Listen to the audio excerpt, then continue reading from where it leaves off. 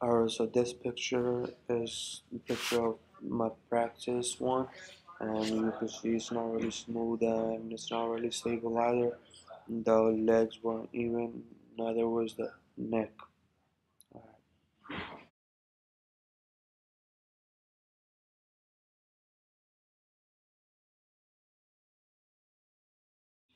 Alright, so then right here the I got my final project with all the dimensions and then cut up and I'll smooth it out. And then after that I did my paint job on it and with metallic gold and clear coat paint.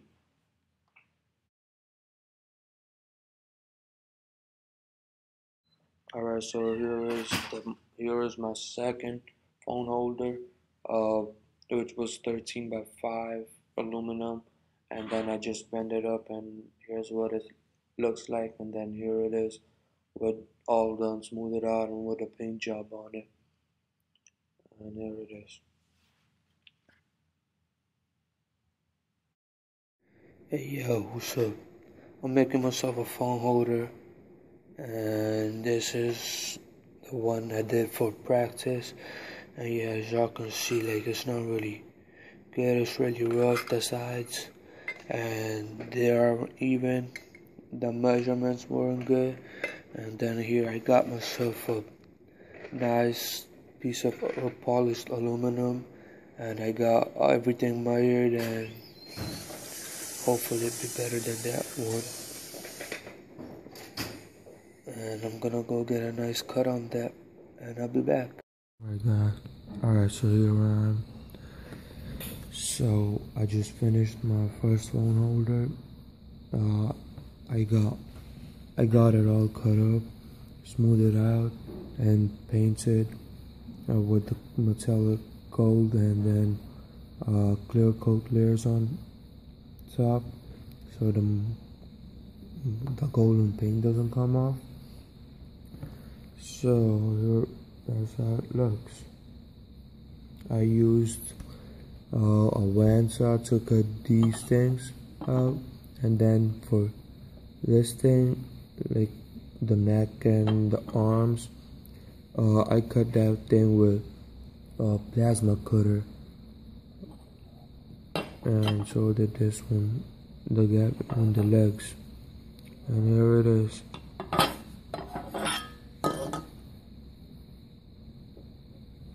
The paint job looks really good.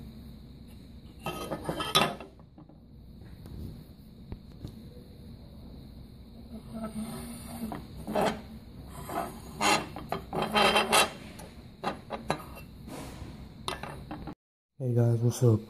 Alright, so in order to make this a phone holder like this, you would need a 13 by 5 the nice polished aluminum. That's what I got. And then after getting that piece, I smoothed out the edges so you don't get hurt or whatever.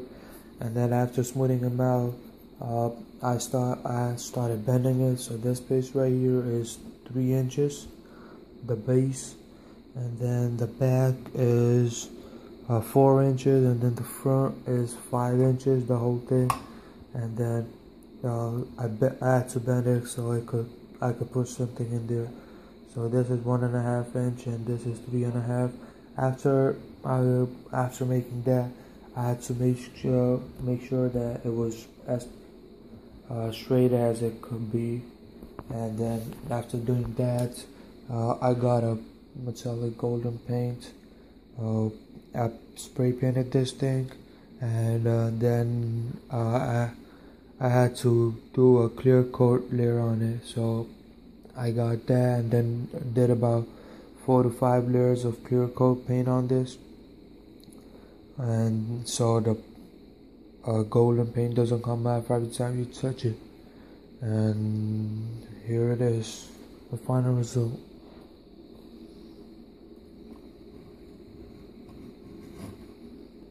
Nice and shiny.